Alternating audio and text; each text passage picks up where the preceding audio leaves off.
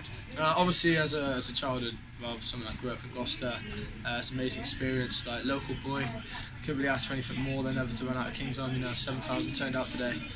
So all the support there, family, friends coming to support me. So just want to say thank you really to them for giving the boys all the support. Yeah.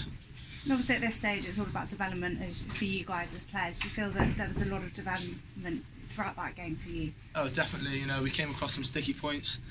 Points was on top, but we found ways to get around it. And yeah, we worked out on the pitch, and then we're just looking forward to World Cup now, regroup, and yeah, just try and work on the areas that went wrong today, but also work on areas that went well, and really progress.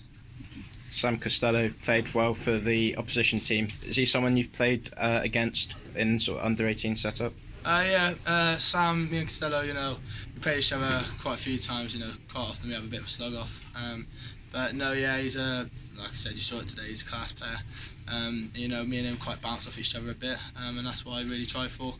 But yeah, he really pushes me on, which all I can really ask for from an opposition 10. And you put in a great number of tactical kicks. Is that sort of a part of the game that you pride yourself on? Yeah, I've always sort of seen kicking as one of my strong points.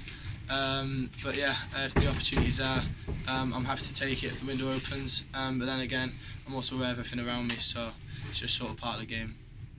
A great deal of travelling fans from Wales, and how do you feel like the immense atmosphere impacted the games today at Kingsholm? The atmosphere, the Welsh supporters were loud, you could hear them definitely. The same with the English supporters, to be fair, the overall atmosphere was really loud. But to be honest, when you're on the pitch, it just drives you on, makes you really motivated to do even more.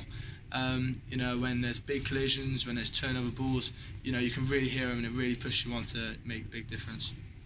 Say that you went behind in the first half, some half of the boys to come back in. Is that something you've been working on a lot?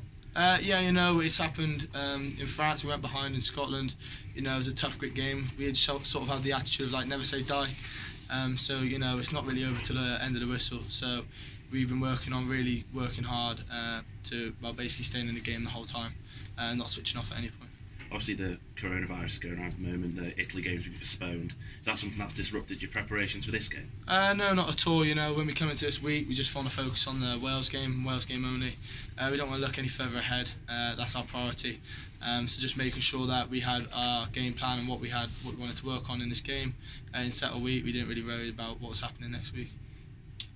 Perfect. Thanks, George.